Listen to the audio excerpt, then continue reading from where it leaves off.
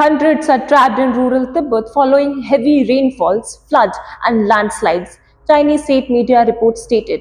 At least 472 people, including residents and tourists, are stranded outside Chentang Township in Shigatse. China is battling extreme weather this summer with ongoing heat waves in the north and torrential rains causing deadly floods in the south.